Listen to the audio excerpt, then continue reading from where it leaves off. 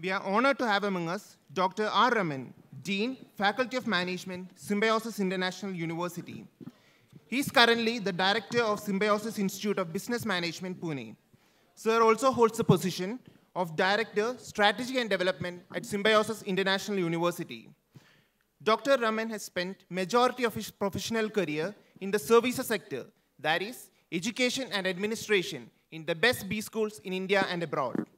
Sir's key inclination towards research has made him publish research papers in many international journals. We request you, sir, to kindly take the session forward. Thank you for that lovely introduction. I am Dr. Raman. I am going to moderate this session here. Let me start with quick introduction of panelists who are here. Starting with Dr. Manisha. She's a double PhD, a PhD in mass communication, University of Wisconsin from US, PhD in education as well, and has got over 30 years of experience, as you see. At present, leading India component of the Global Kids Online Study initiated by UNICEF.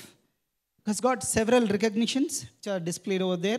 Thank you for joining us today for this panel discussion. Dr. Smita Jain is an MSc PhD in Cancer Biology from Indian Institute of Science in 2006.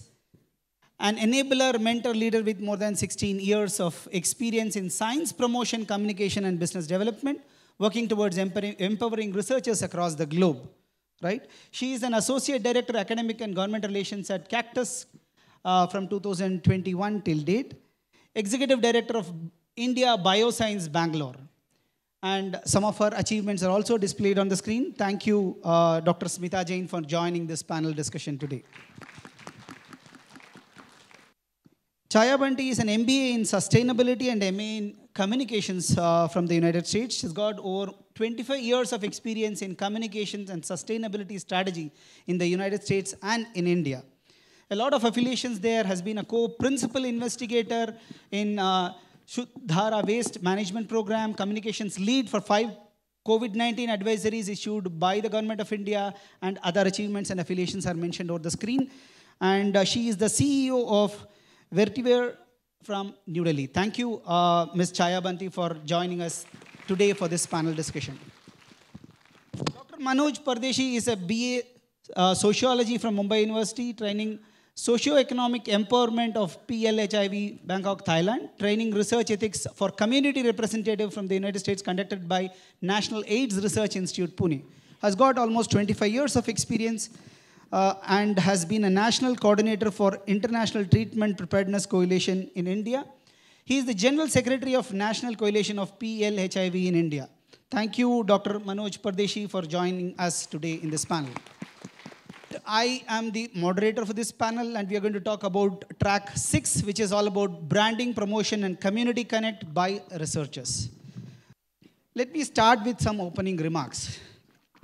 When it comes to branding and promotion, it is almost one of the most vital parameters if you're going to talk about spreading research to people who are in the research community and to people out large there in the general public as well. Branding, I look at it like a never-ending race. Why should branding be needed? Branding is needed because there is competition. If you don't have competition, then there is no need to brand because it will be monopoly, right? So if you don't have competition, there is nothing needed as branding to be done. Branding is one where you connect to the prospect before the prospect becomes a customer. They experience your brand before even taking up the service or the product to experience with. That being the case, many a time people do not want to brand themselves or brand their institution. They say, why should I do that? It's not needed because I am so good that I'll be known. But I always tell this to my students and to whomsoever I meet, telling 3 principles you remember: do a good job, tell your boss you're doing a good job, tell the world you're doing a good job, and repeat. If you keep doing this, do a good job, tell the boss you're doing a good job, tell the world you're doing a good job, for sure, you are actually branding yourself so that people are aware, your boss is aware, your organization is aware.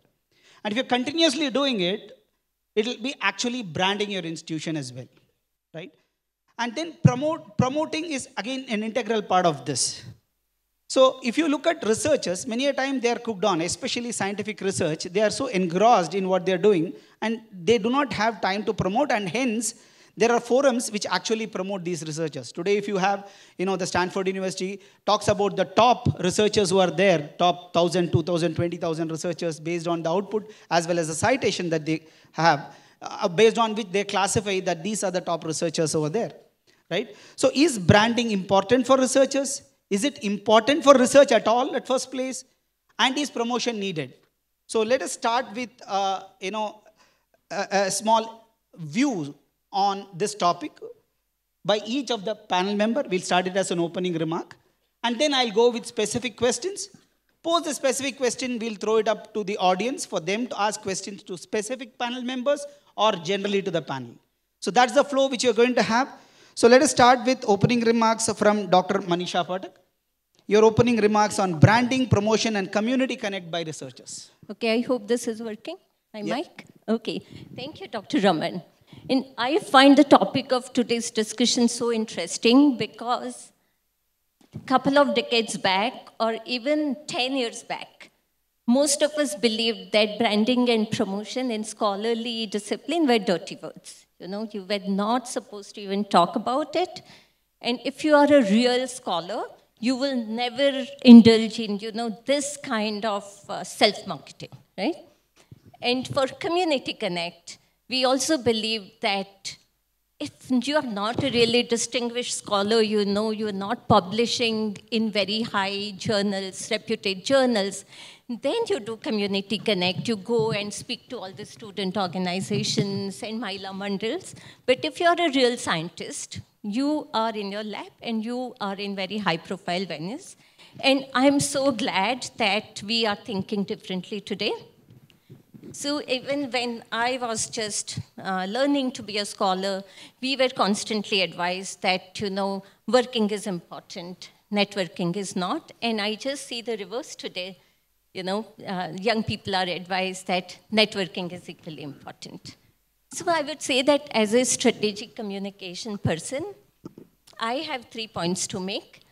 So one is that if you really want to do branding and promoting, it has to be done well. So institutions and individuals have to really put thought, leadership, and resources into it, because it's not a trivial affair.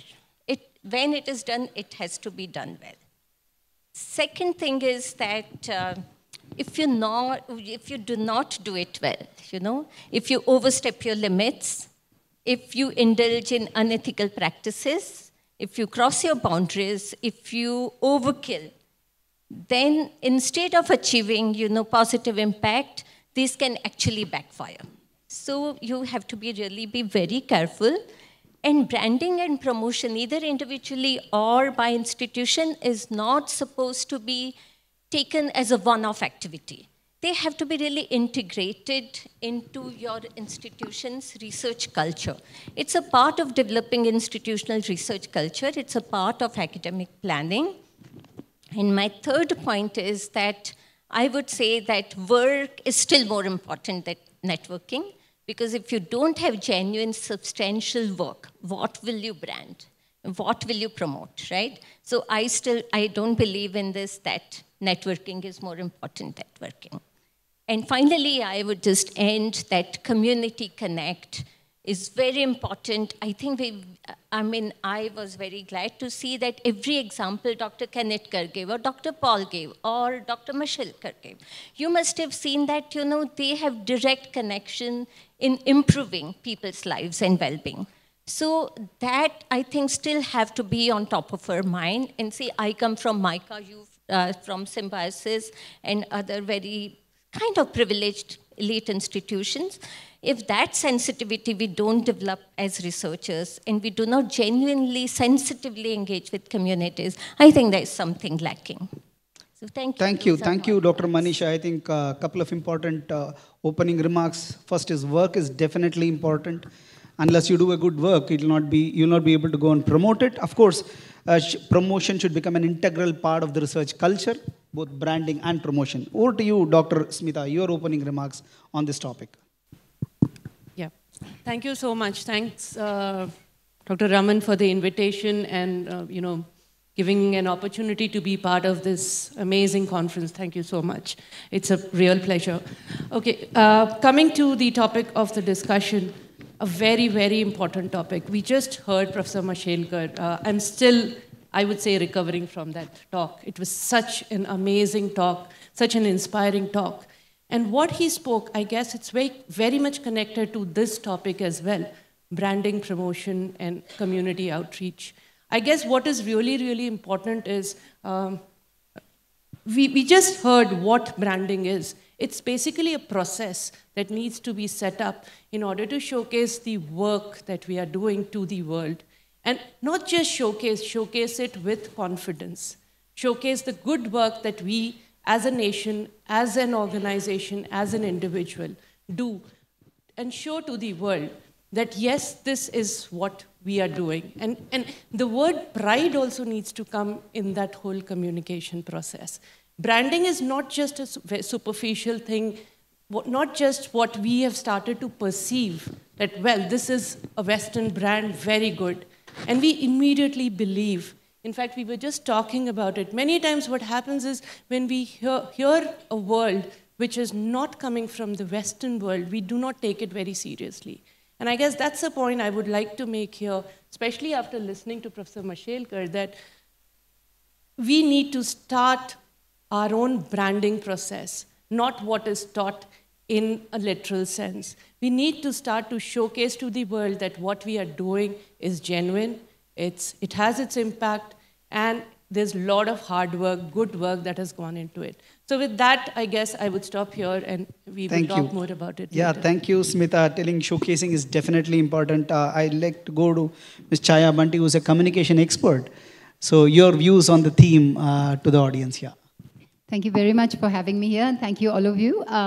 So I will bring a corporate industry perspective. I've worked in the US as a brand strategist for a very long time.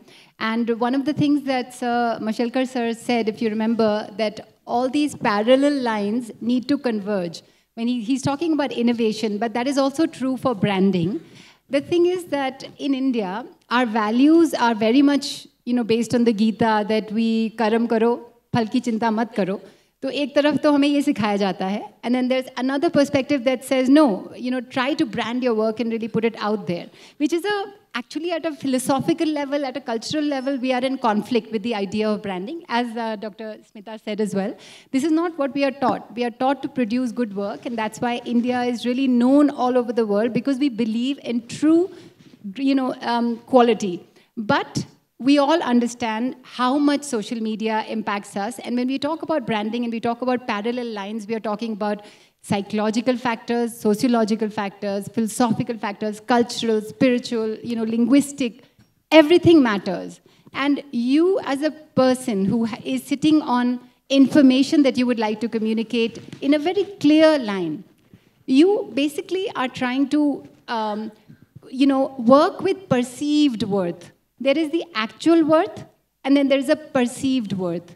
How people perceive you in the style that you're presenting, in the story you're telling, in the symbols you're creating, in the visual communications you're doing, all of these things matter because people's attention span has decreased. All of us are fatigued with information. We have very little time to pay attention to something. So this is where branding becomes extremely important, because a very profound idea, see, translating complexity into simplicity is very difficult because you have to know your topic. But once you're able to profoundly distill something into a very simple story, or a comic book, or a name, or a logo, or a small review, a policy brief, people are able to connect and wade through the information fatigue to arrive at you and then potentially stay loyal with you. So that is one aspect of the branding, how it looks, what stories you're telling, what symbols you're creating. And then the other aspect, of course, is how do you get community to connect? So in our work, our primary work is on climate action and sustainability across India. So one example, as I'm a co-PI of Sudhara. There is a name Sudhara that we created. This was under the office of the Principal Scientific Advisor, Professor K. Vijay Raghavan. And Sudhara, the idea is we were working with low-income communities on scientific interventions for waste management. We knew that we needed behavior change to happen. In order for behavior change, you need community buy-in. In order to get community buy-in, you need them to be able to relate to you. To relate to you, you need a language that you can connect with them. And so we created this word Sudhara, and the idea is this program is about cleaning water bodies. Yamuna, making sure people are not wasting, throwing waste. So Sudhara, the word Sudhara. Dhara becomes part of cleaning the waste streams, but Sudhara means changing mindsets, actually creating behavior change. It's a tiny little branding intervention. As soon as we created it, if you go into East Delhi, all our communities now know the Sudhara program. Now they're willing to work on behavior change. It is a very simplistic way. We are incredibly great in India at storytelling. We need to dive deep into our storytelling tradition, stop mimicking the West, stop looking to someone else telling us how to think. We are very strong in our storytelling. If we do that, we are very good branders. That's what I'd like to say. Thank you. Thank you. Thank you. I think that was fabulous.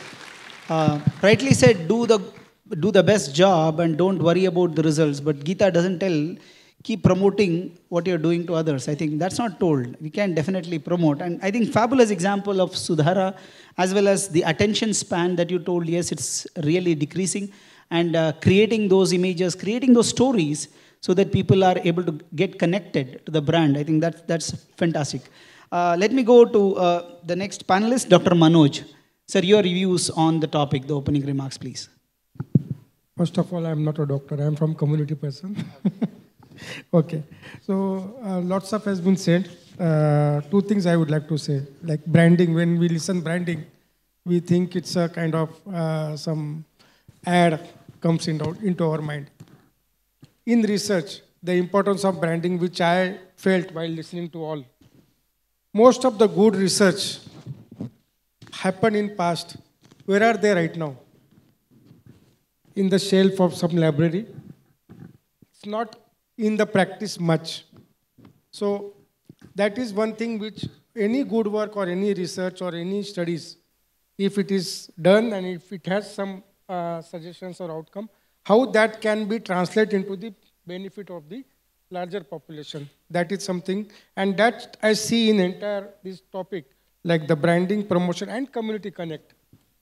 For the purpose that study has been done, that has to be happened, and I think that is the purpose. If at the end of our session, if we can achieve, sure. That will be good. Thank you. I think that's really important. Yoga as a science was there, but it's only when the current Prime Minister talked about yoga to the world and told what yoga is, now yoga is become kind of the new cool stuff for the youth as well. So in fact, talking about it and branding is definitely important, otherwise it will be there. Thank you for those opening remarks. Let me now go question after question. Let me start with Dr. Smita Jain. Branding, promotion, community connect. We had the opening remarks from each of these panelists. Okay, what value does it hold to researchers? And are Indian researchers doing enough? What are your views on this? Very good question. Thank you for that. Definitely, we saw in the opening remarks, these activities are extremely, extremely important. There's no second question asked about that. Now, the question is, are we doing enough? I would say, no, we are not doing enough. As a community, as a country, and at individual level. We are doing some really, really good work, path-breaking work which holds value, which is impactful. What is really needed is that we need to come out and start talking about it.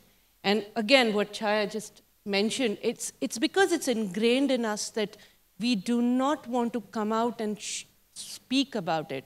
Again, multiple reasons. Many times, we do not have the right abilities, right tools to talk about that work.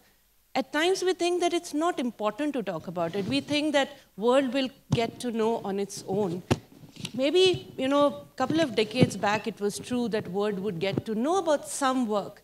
But in today's world, which is loaded with information, and information dies off within like a minute on Twitter, right? You really need to talk about your work. Only then people get to know that, yes, this is happening.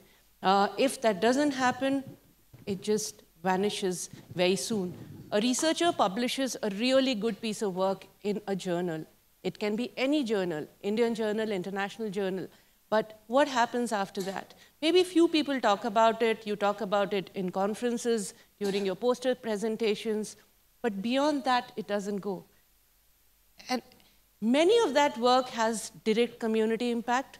Many of that may not have direct community impact, but can lead to some really good collaborations.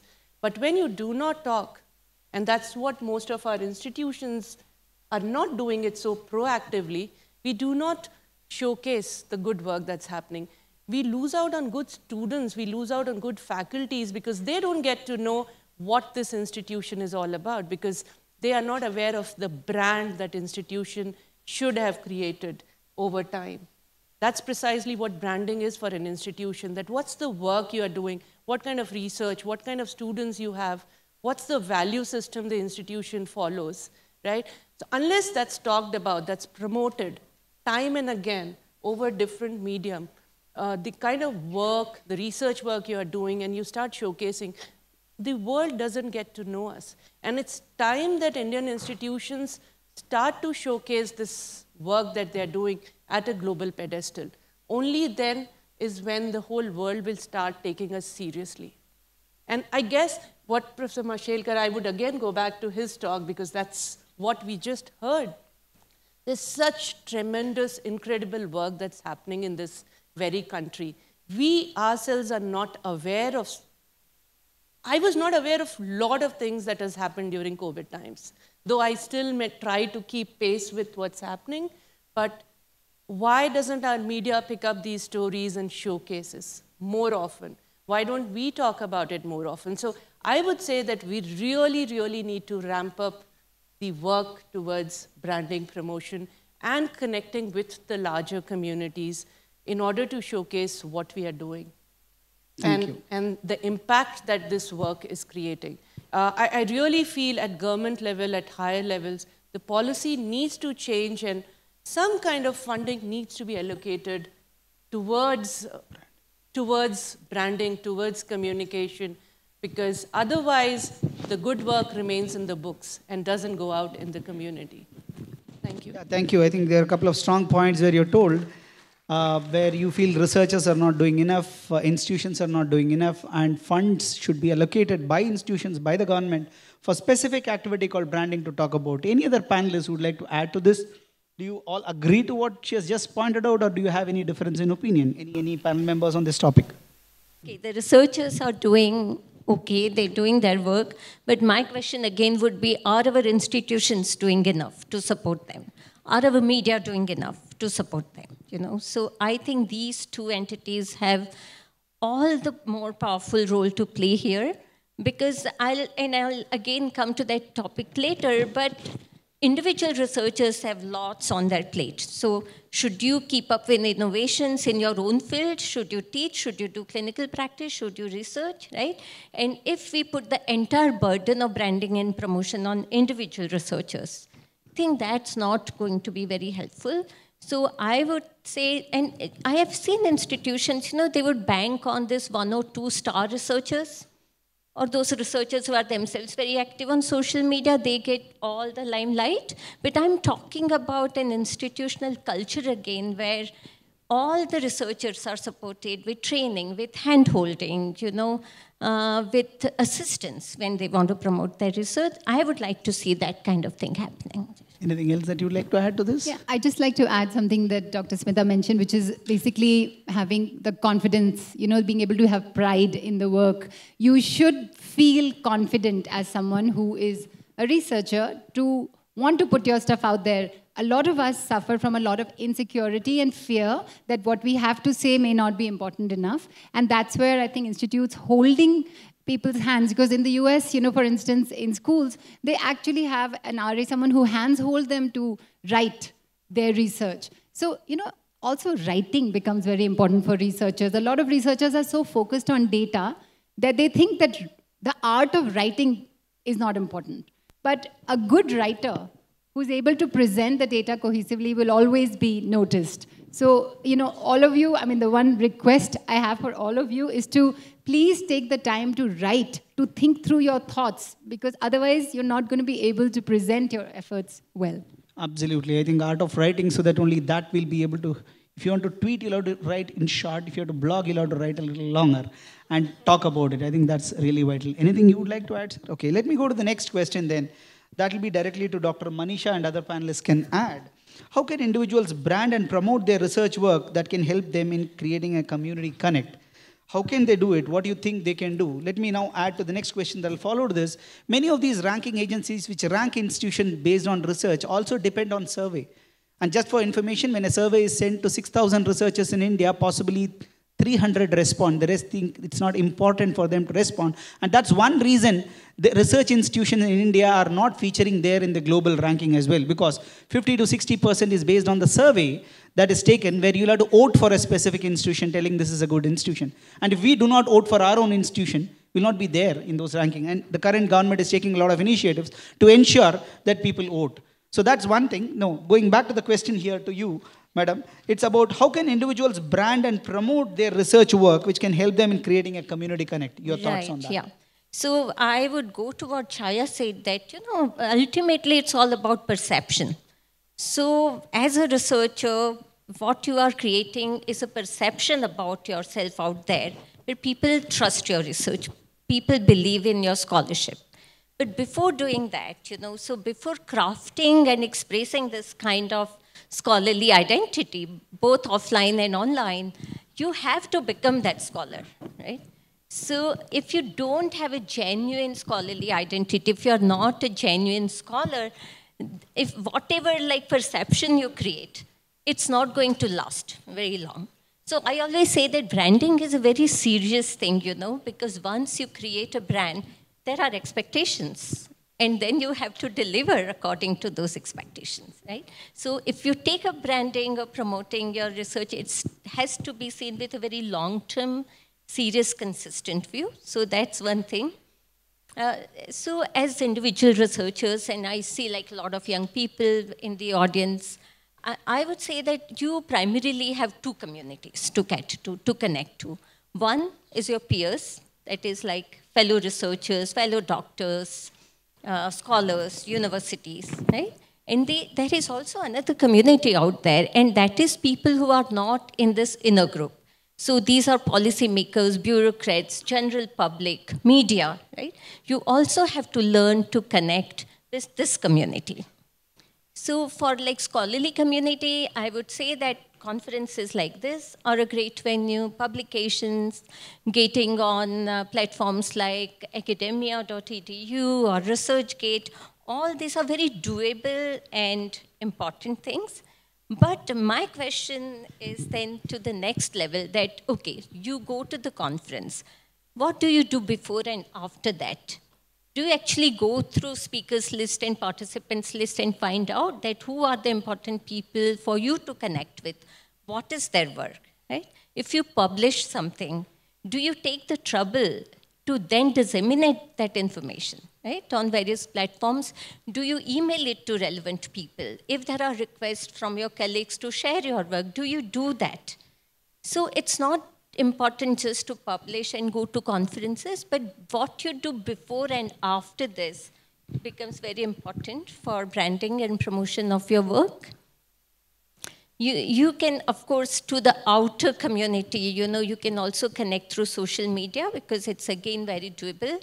So Facebook, LinkedIn, Twitter, these are all very legitimate platforms to do it. But if you want to do it more proactively, there are lots of other ways, right? You can have your YouTube channel, you can write a blog, you can have your own websites on which you can regularly blog about your research. Podcast has become a very important medium today. So all these are quite doable things, and I think young people who are, already technologically savvy shouldn't find it very difficult. But again, I'll come to the same thing, that how much to do this, how much time to invest in this, how much time do you invest learning about innovations in your own field and learning about new apps.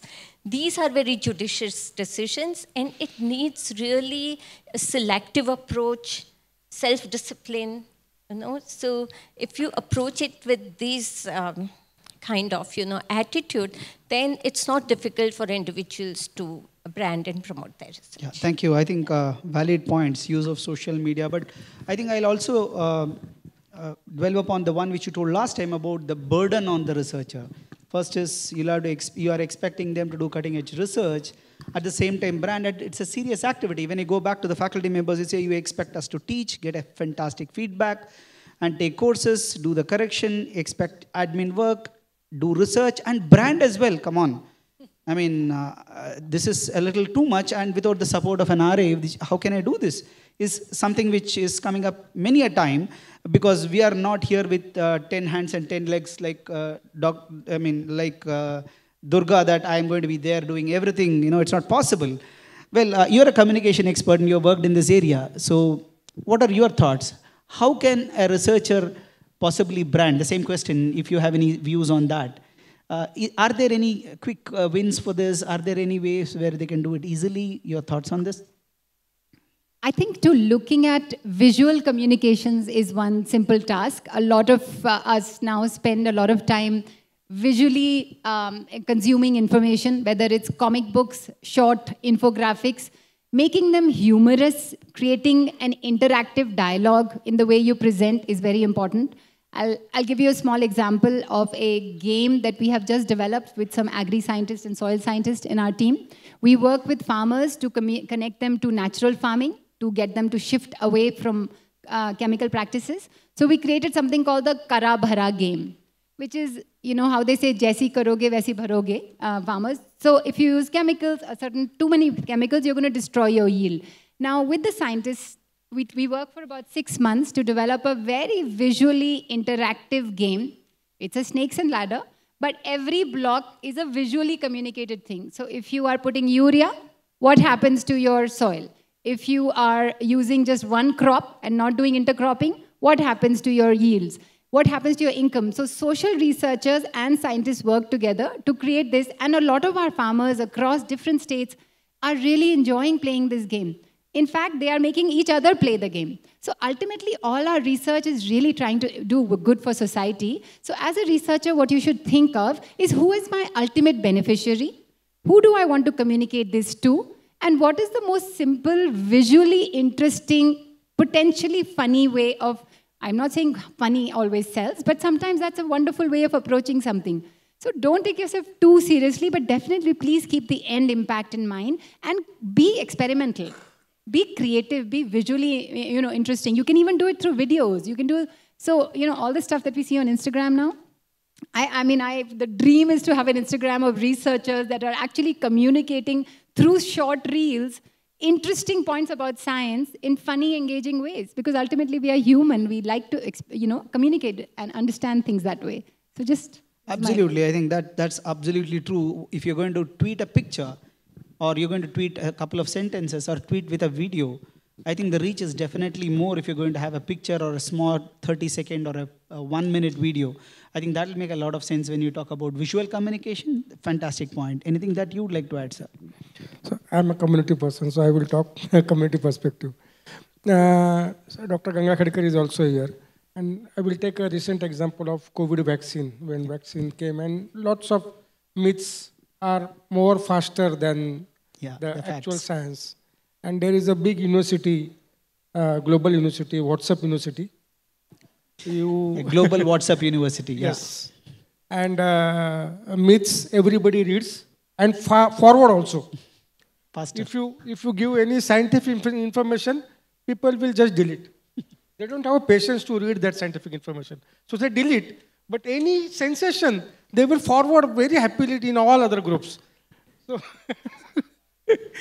So, what we did actually, since we are a patients group, we are people living with HIV group, and there are so many myths of the, like, agar aapne le liya vaccine, 2 saal mein aap mar jaoge, all those kind of things. Then we did a series of virtual meetings with the community in all regional languages.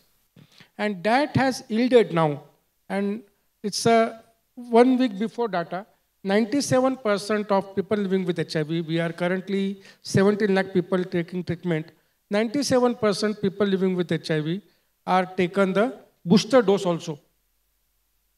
Because booster dose uptake is very less. But that is the power of the education, of communicating to the people in their local language. Don't think that they are dumb. They can understand. We just have to take the science in simplified way and communicate to them. That's the Yeah. I think fantastic, sir. That was a great achievement, I would say. Going with a booster dose, as such, the number of people who take is less, and you did a fabulous job.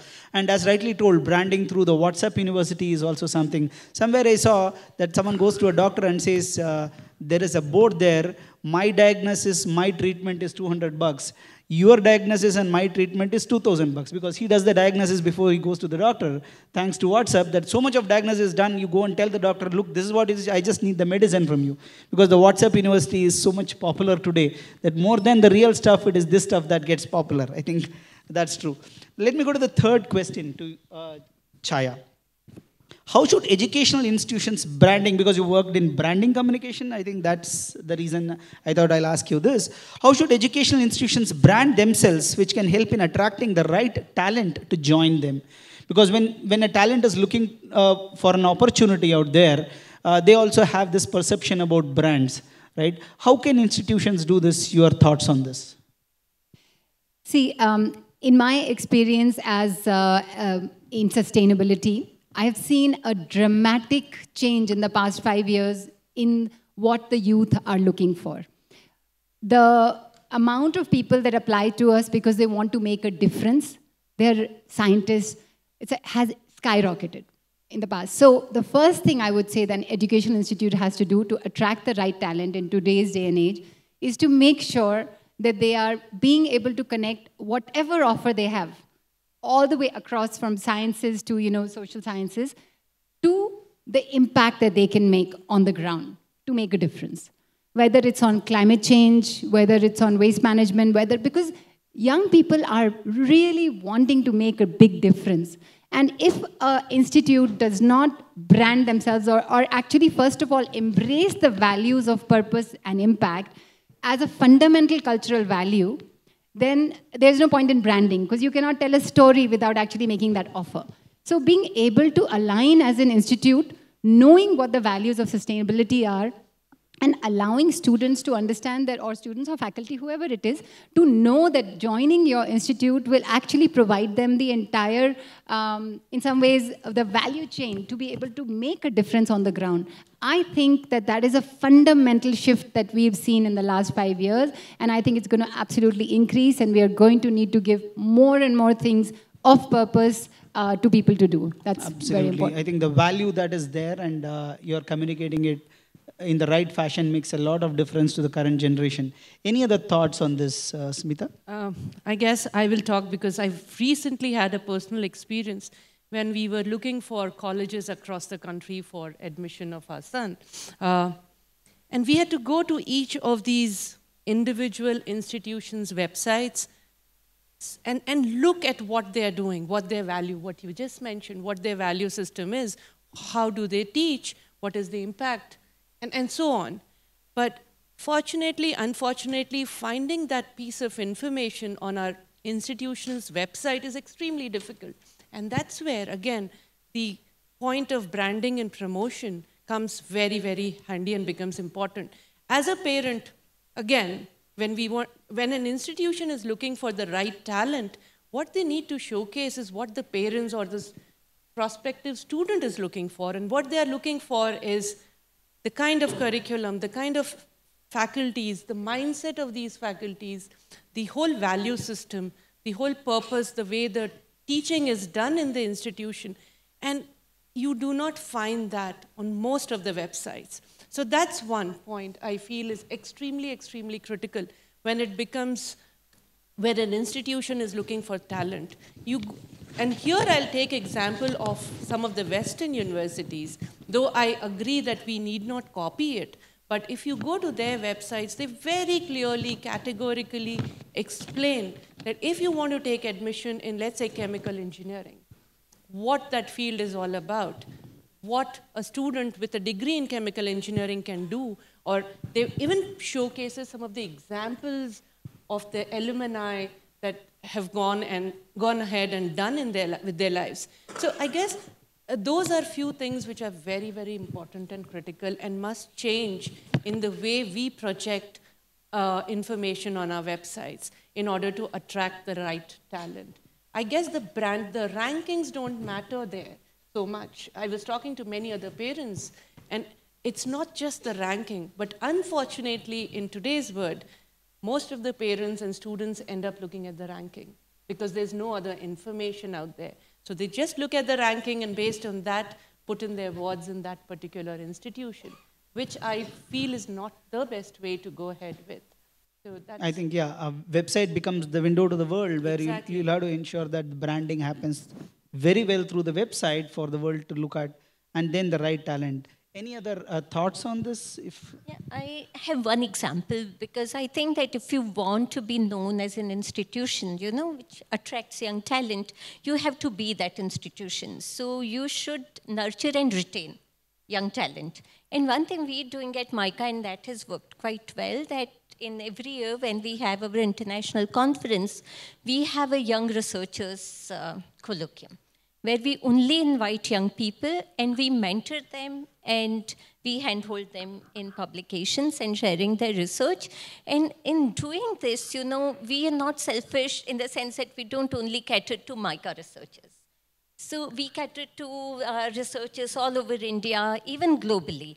And once they are on your campus, when they experience what kind of mentorship is available, they automatically, get attracted to the culture that you've created. So these kind of actually offline, face-to-face kind of mentoring programs are also very important.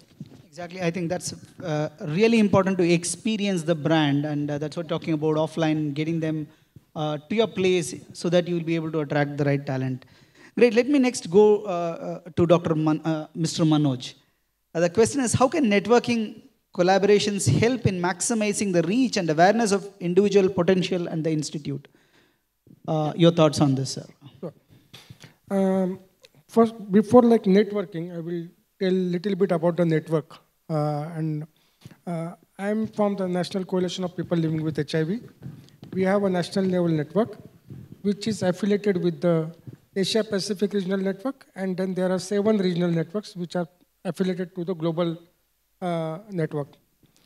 At the national level, we have a state level and union territories level chapter, and then we have 354 district level chapters. So our reach is roughly 1.4 million people. And why I'm saying that network, just 2 days before example I would like to give, those who are following free trade agreements, intellectual property rights, TRIPS issues, they might be aware about it.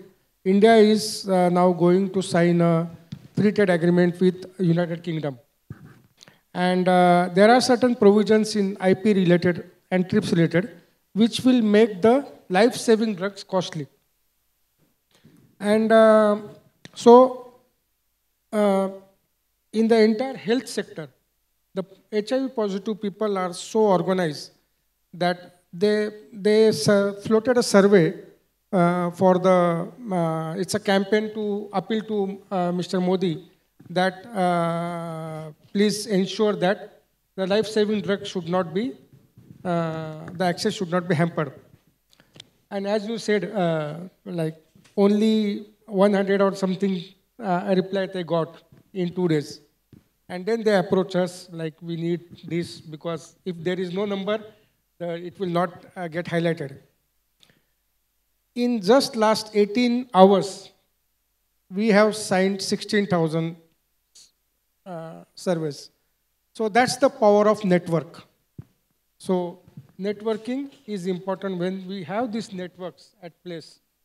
And so that is one point I would like to highlight. Collaborations, like since Dr. Ganga sir is here, and since day one, when we are not aware what is research, like research word is aware, but what is happening in research, we become a part of the National AIDS Research Institute Committee Advisory Board. We have been continuously educated on the research terminology, how you can ensure ethics. So this is a process of collaboration. It's not just, okay, like, come, we have some business partnership and don't. So they involved us from the beginning, throughout the process.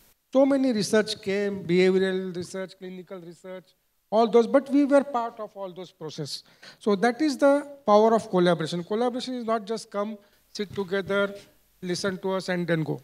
So in collaboration, it has to be a ownership lead collaborations.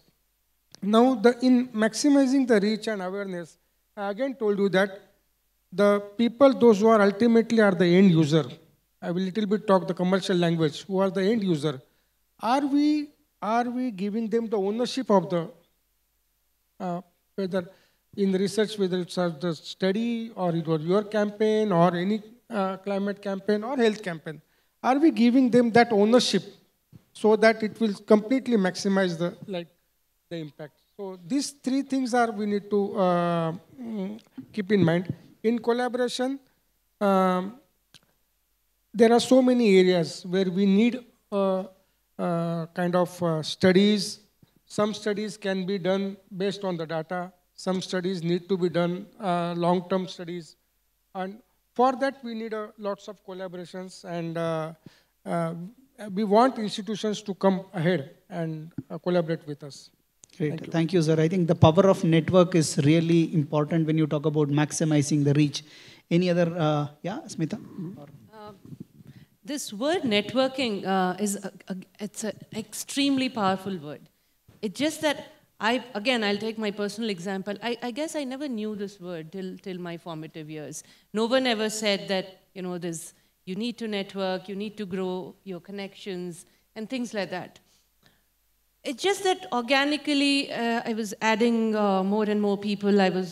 Something I've always enjoyed.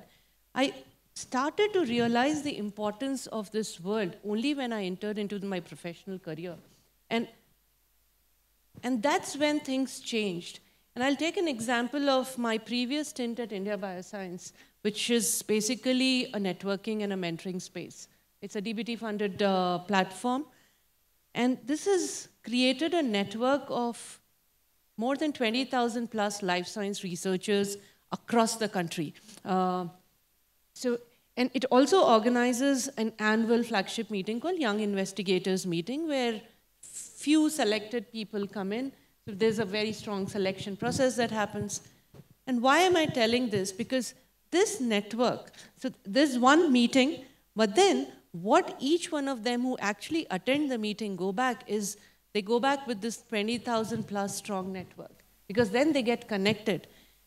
And any information, if you go to the website, you will see the amount of information that is sitting on that website. And that's the power of that. Anyone who wants to put out a job ad in the life science sector in India, any new grant that comes out, and that platform puts out grants from across all funding bodies. So if you are looking for any particular grant information, you have it. If you're looking for any particular event, you can just look at that website and find it. You have some amazing science communication related articles that come up. And what has happened over years, this has been happening for the last 13, 14 years. And with this strong network that's sitting in the life science space in India, people can exchange ideas, people have established collaborations, they've published some really good, impactful work. I don't have those data handy with me, but yes, that's the power of network.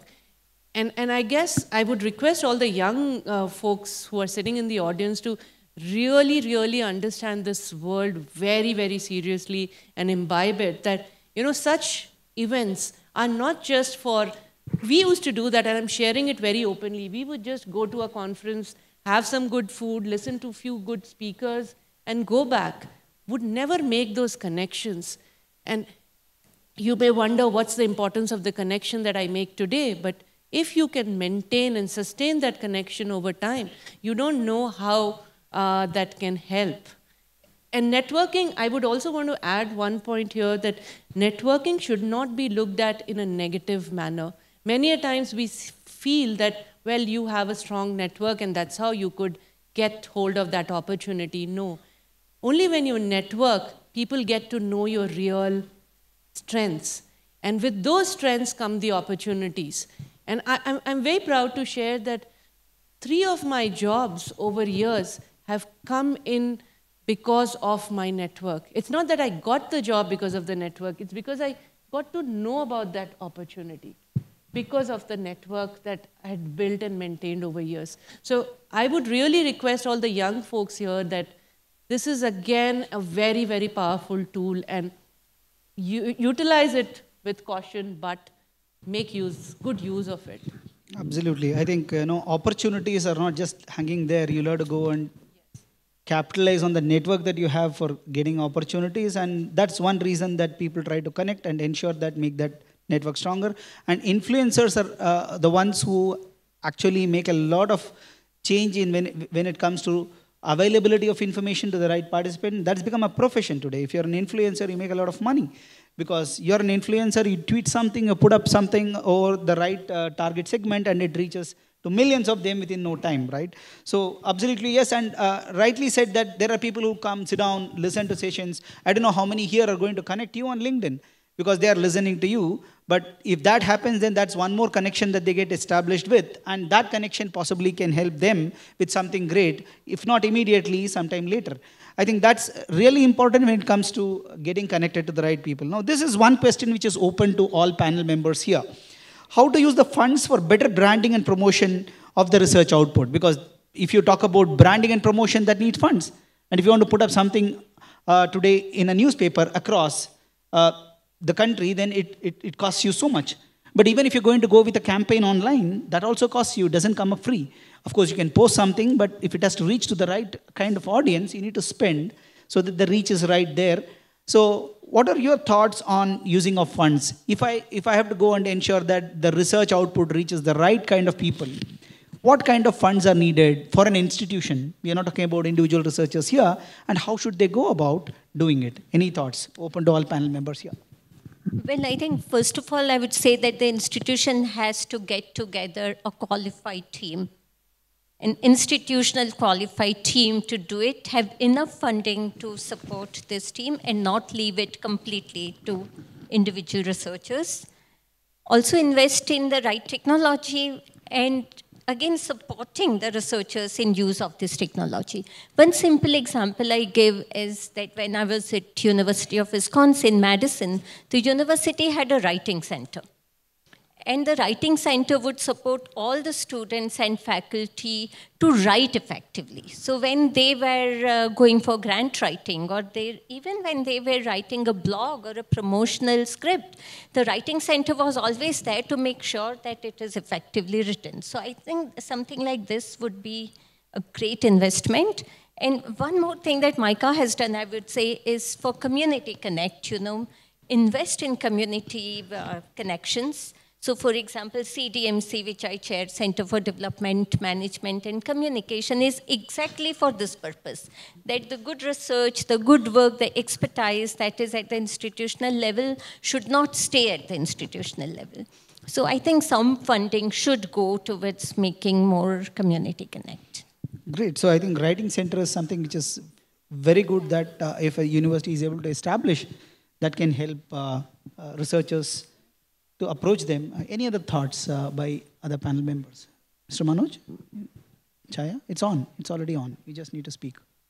It's already on. Yeah, in addition to writing, I would just say that having a branded template of featuring researchers from your university that becomes part of what a media comes to expect. For example, at the end of a graduating year, you have a profile, but make it kind of interesting and humorous, but also, this is the challenge for your university to be able to shape the profile of the researcher and a quick snippet of the research that they've done and make it so interesting that every year media comes to you to say, hey, what is happening this year? I mean, you just have to kind of like work with aggregated kind of momentum to do this. Anything that's well branded, I mean, the world out there is really hungry for good knowledge.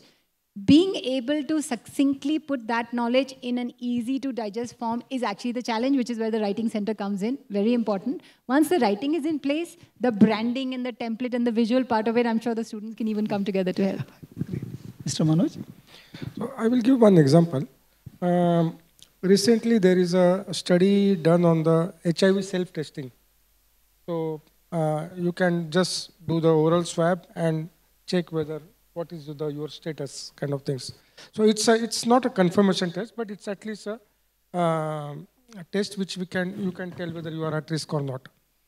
And the organization who is doing this study is actually doing since last 1.5 years. And they are not able to reach to the exact number which they proposed.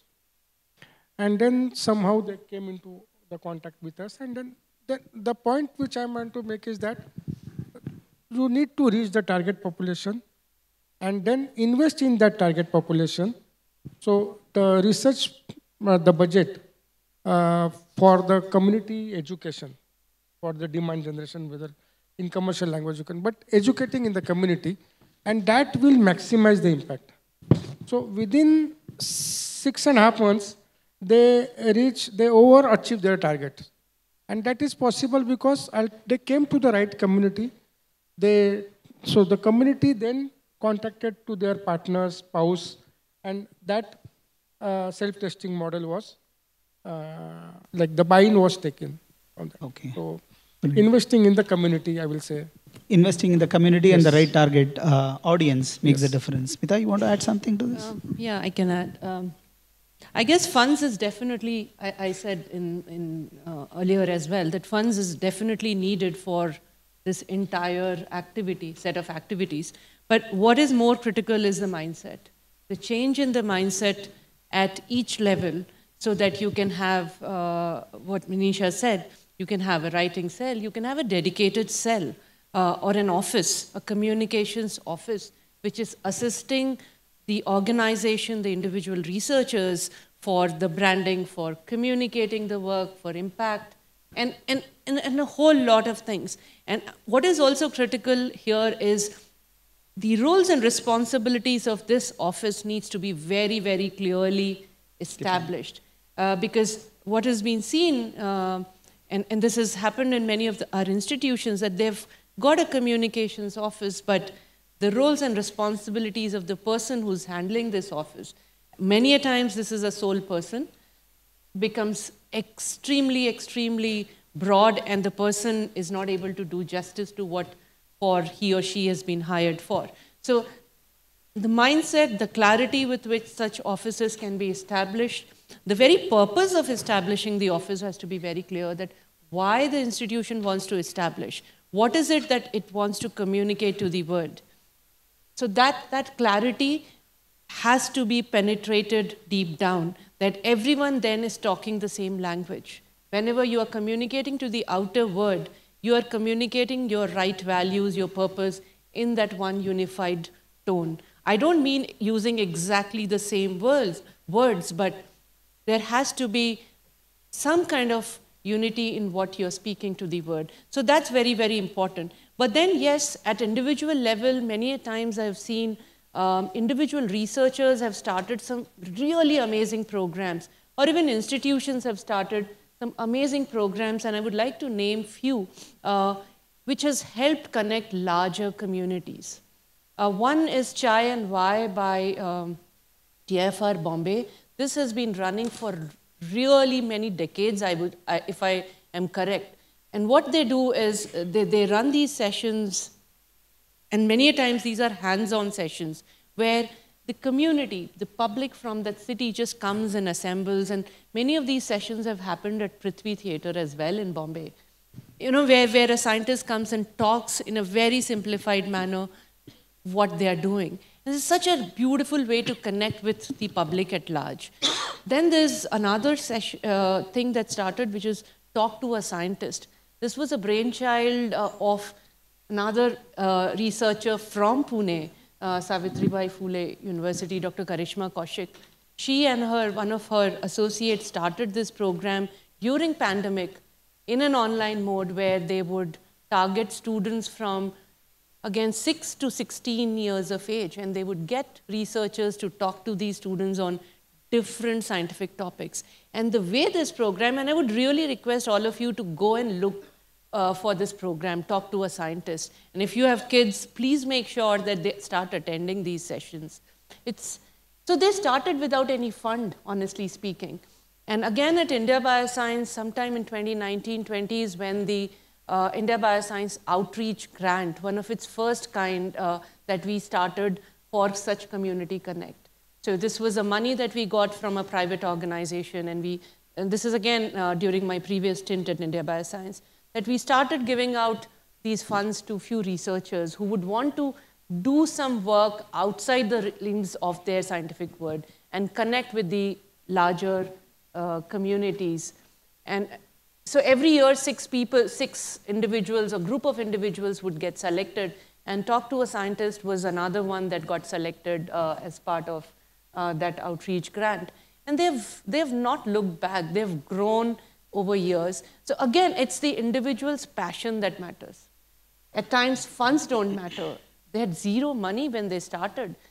With free Zoom account, they just started it, right? So it's also the passion that matters. So yeah, that's what I just wanted to add. Great, yeah. I think mindset, clarity, and then ensure your intent is right. Creating a communications office, Talk to a Scientist. I think fabulous examples that you gave. Then funds doesn't matter actually if you're able to go and get these things right. I think we've been discussing, it's almost an hour now. We just have about 5-6 minutes. I would like to throw open the house. I think hands are going up already. Can someone possibly give the mic to the participants who would like to ask questions to the panel members here, specifically to a specific panel member or generally open to the panel? That's also fine. Just a second, sir. After, I think, Dr. Jaggi. Yeah. Yeah, thank you. I think that was a very interesting panel at a very personal level. I also head the media communication discipline at Symbiosis. I'm the Dean of the Faculty of Media and Communication. So very interesting to see different thoughts. My questions are particularly for Chaya and Manisha. So you all spoke about like imposter syndrome in a lot of ways, that as a country which believes in simplicity, karm kar, phal ki ichha mat kar, talking about and bragging about your work is not something that we are culturally very open to, and hence, one, to deal with this internal inhibition is something that we have to come out of. And of course, I think Dr. Raman kind of, when he was summarizing what all you were saying, creative labor.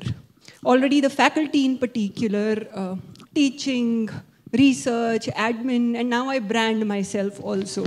Like, so if my work doesn't brand me, then it's not worth it. You know, people can have these things. So all these are very valid things, but I think I want to raise something about my domain. Media or branding that we work on is supposed to brand everybody else, right? So when we research, the problem is we are not even taken seriously for our scholarship. Because you guys change the world, right? You guys take care of people with HIV, AIDS. You talk about biosciences, life sciences. We are there for everyone. Instagram, Twitter, Facebook. This is all recreation, fun, entertainment. But we are the guys who do some serious scholarship. We are the guys who sit on panels like these and tell people how to brand. And we suffer from complete lack of serious perception for our scholarship, right? So Chaya, the practitioner, Manisha, the academic, both of you have to give us a way out of it, right? Thank you. I'm not sure where I'm going to give you a way out because there's a lot that you said. See, there is no going around the fact that culturally we are waking up to a new reality as a culture. And even though we see our kids or we ourselves being on social media all the time, there is a discomfort with that language. We're not sure where we belong in that thing because we are mostly consuming other people's things. We are, consumers, not creators. So one of the things that we absolutely have to do, we have to become creators again.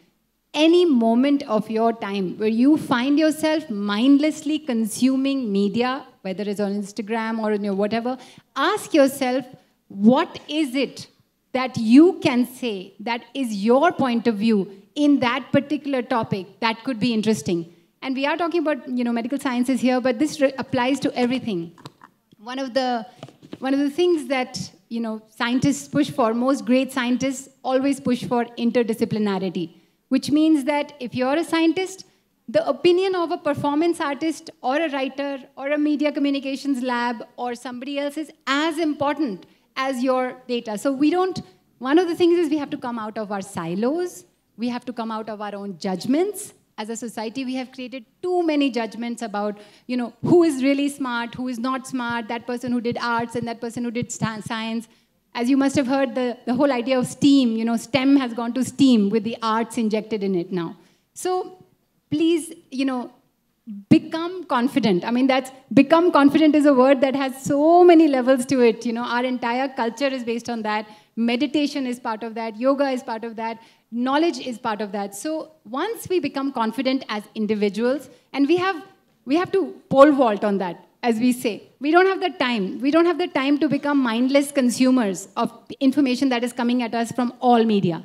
We have to proactively create. So that's what I'd say, proactively create. And you make a very important point about scholarship in media, because, for instance, when we go into farmer communities or forestry communities, we are actually learning things. So, we do behavior change work, but when we actually study behavior change theories, they don't apply to our context. Our context is so versatile. So we are learning and creating scholarship on the ground by using tools of media, but learning and feeding back into a system. So that has to be respected. That is a call out to everybody to say, the media people who are tinkering through very many sociological, psychological, all kinds of aspects to get you that right nugget of information, that should be respected because there's a lot of depth to it. So passing this on to Dr. Manisha on that. I think you covered most of it.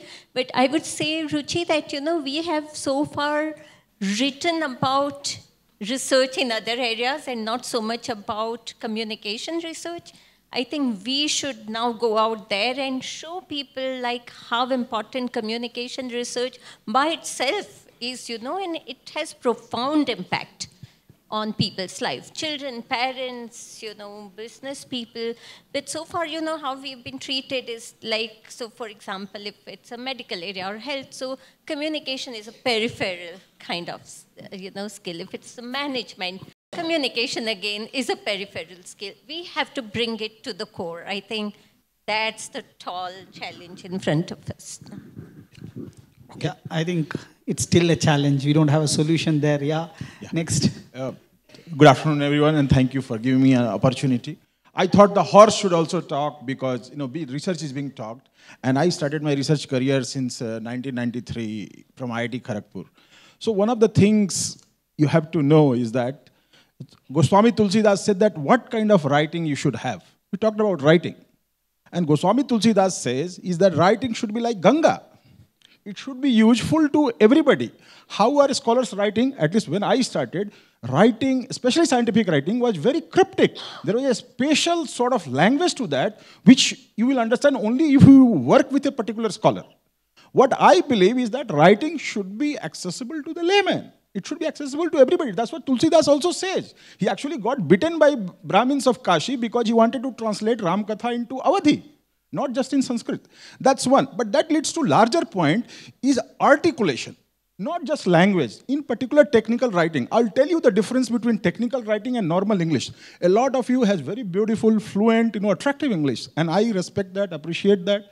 May the power be with you. But in internet, my research is mostly in internet, so I'll talk one example. We say that pipe is fat. What does it mean to you? We say in internet that pipe is fat. What does it mean to you? It means that pipe has a lot more bandwidth. Now, this is not uncommon. This is not easily come to a layperson. You have to learn the lingo of networking people, that what they mean by pipe is fat, thin, curved, like that. Same words are overloaded with different meanings. And you have to really delve into it. I myself learned after 5 years of PhD effort in University of Maryland. So articulation, not just of English, plain English, Queen's English. No. Articulation of technical English. Something a gynae doctor says, may not be accessible to a cardiologist, may not be accessible to an internet engineer, may not be accessible to a mechanical engineer, may not be accessible to a CFD person. These are super specialized topics, and you have to make very, very special efforts to learn their language and bring it to the layman. See, research, the way I believe it in last 30 years, is my job is to translate complicated natural observations to simple terms. Yeah, agreed, sir. But it also depends on the media that you're going to use. If you're going to a technical journal, there are expectations there. If you go to a Times of India, there is an expectation there. If you're going for a media, like television, there is an expectation there. Wonderful point. But what I have observed over the last 30 years, they are converging. Even journals are saying that tone it down. We don't need Queen's English. We don't need cryptic technical English. Yeah. So any specific questions to the panel members? I completely agree to the point that you made here. Yeah. And thanks for that. So my basic question is that how do we turn this English we are teaching into technical writing? Because what I believe that our students have lots of ideas. They just cannot write or express or articulate in technical English and take credit for that as their patent, copyright, or things like that. When our students are going in West, what is happening is that people there are taking their own ideas, turning into their patents and copyrights, and our students, despite of all their efforts and creativity and originality, are losing out. Thank you. I guess it's a very, very valid point. What is needed as a solution to this is we need to have writing courses as part of our curriculum, which fortunately, unfortunately, most of our programs do not have, because it is expected from a student that students should know how to write, whatever platform it is supposed to be. But it's a skill that needs to be taught. And I really feel that it's important that it should be a mandatory course as part of any program that a student enrolls. Expecting that a student has learned writing in the school and use that skill to convert writings at college or at higher education level to write or understand patents or manuscripts or write a full thesis is not that simple. These are very, very technical things and should be taught as part of any coursework that a student enrolls into. Yeah, I also would like to add that there's a cultural shift that is needed right from schooling. Let us take any school, any parent, math and science, most important. The least is the languages. That's how the Indian parent generally looks at education at the school level. Unless there is a cultural shift looking at from the school level, there's a lot to be done. Unless that is done, you can't suddenly change things at a postgraduate level or a graduate level. So I would just add to your point, Dr. Raman, is that what we are taught, even when we are taught writing, is descriptive writing. But we in India rarely taught analytical writing or argumentative writing. We're not taught how to make an argument, which is like one of the most important things in research writing. Absolutely. So we can start making changes to our undergrad curriculum. Yeah. I think that's already being done by several universities where they're bringing in these aspects in the curriculum. But yeah, a long way to go there. It's not that we got a solution. Yes, your question, please. How would you assure that you have a creative, constructive marketing? Because we are dealing with healthcare research. And once anything adverse happens, it will be labeling whole of the marketing of research other way, and it will be counterproductive. Especially when it's about health. WhatsApp University goes on giving you what to eat to reduce obesity, and 90% of them are nonsense. Then suddenly there is something, how to prevent diabetes, how to prevent this, how to prevent that. I am a surgeon.